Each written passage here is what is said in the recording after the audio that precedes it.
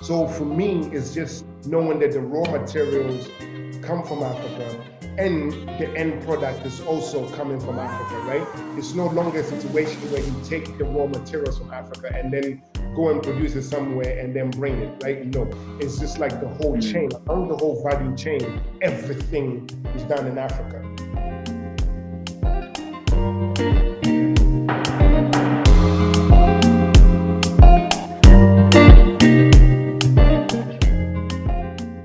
You're in the right place. Welcome to the Built in Africa podcast, where we connect trailblazers of the African diaspora through the unifying language of tech. On this episode, we connect with Josiah Eyison, CEO and co-founder of iSpace, an innovation and technology hub based in Accra, Ghana. Let's get into it.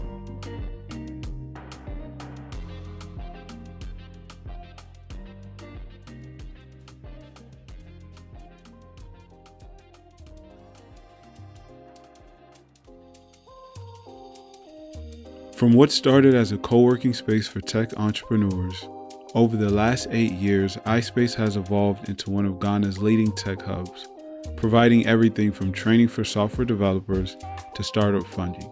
To date, iSpace has supported over 3,400 startups. Listen as Josiah shares where the journey all started.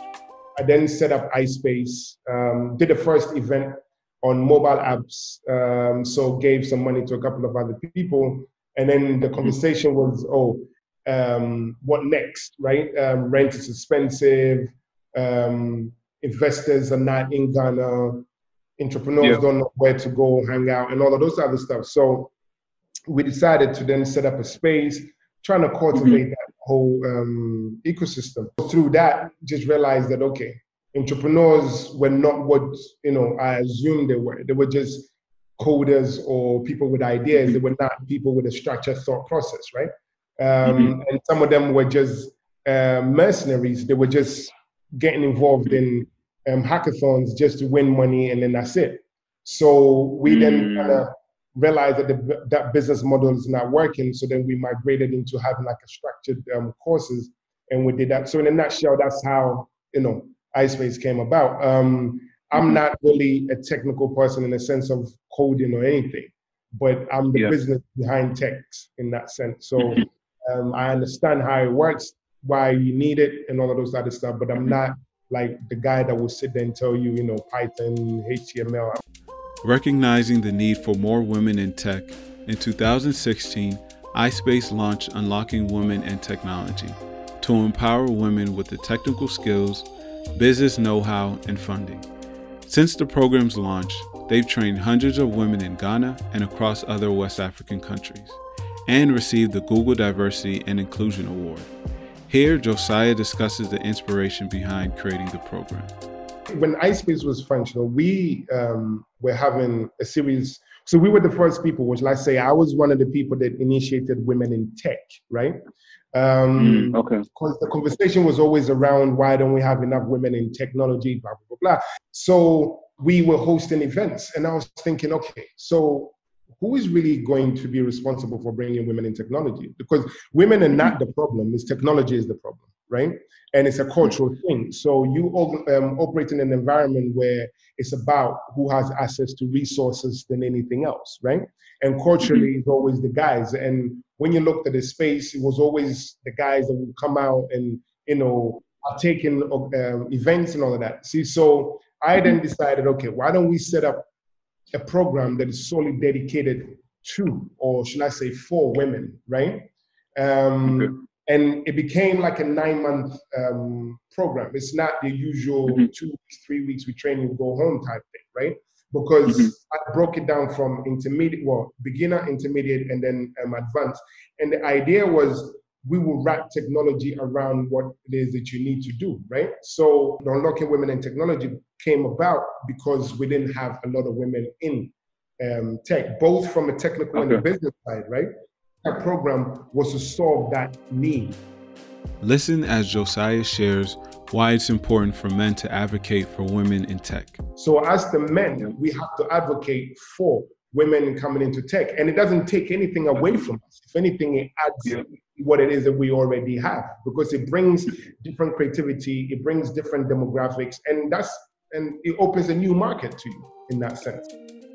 To create change, an entrepreneur's vision should be insightful, bold, and inspirational. Listen as Josiah shares how he sees unlocking women in technology evolving over the next 3 to 5 years.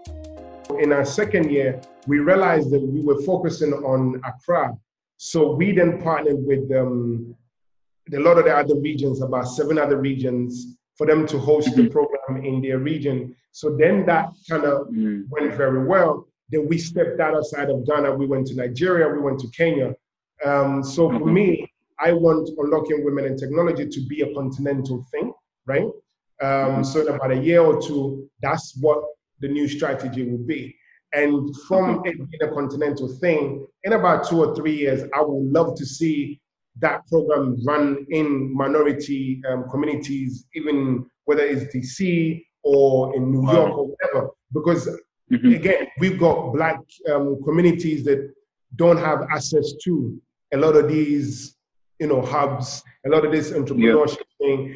And I think it will make a great story to have an African program that is then migrated to, to Europe and the US, whereas before is the other way around, right? See, so that's the way I'm thinking. And I think I like that. For the women that can code, now they can build their own websites, they can tell their own stories. Some of them are doing video editing and all of those other stuff already. So they can also teach other people on the other end, where it's no longer the usual story where, it's the diaspora teaching the continent anymore.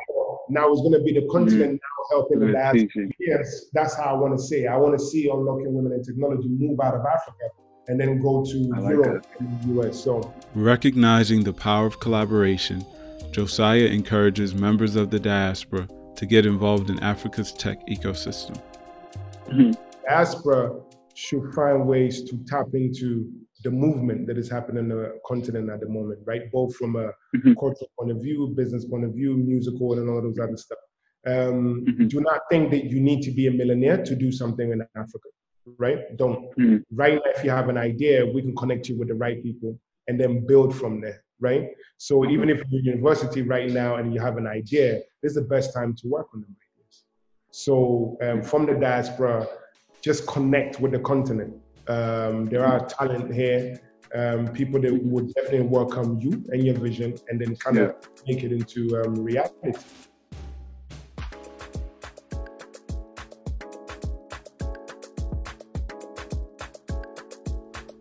And that's it for this episode. If you haven't already, check out the full article on our website, builtinafrica.io, found in the description.